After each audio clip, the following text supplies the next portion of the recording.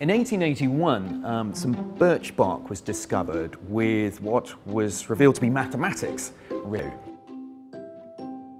So I visited a little temple in Gwalior, which has a 0 marked on the wall, and this dates to middle of the 9th century on it. And this isn't some sort of a theoretical text. It seems to be a practical document that is being used by merchants to do calculations. And this came to Oxford eventually in 1902, and it's been sitting here in the Bodleian, and it's full of mathematics.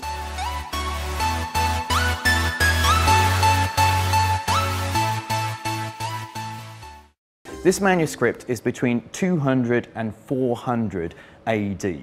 But the most exciting thing is that we've identified a 0, which I think has shocked everyone about just how early the 0 that's in this document is.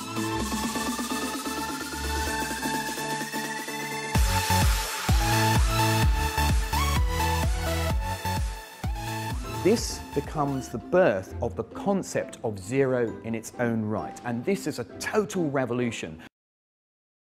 You know, when someone first came up to you and said, how many cows are there in your field? And you say, well, what are you on about? There aren't any cows. And he's like, no, there's 0 cows. It must have been quite a revolutionary idea. That is exciting to recognise that culture is important in making big mathematical breakthroughs.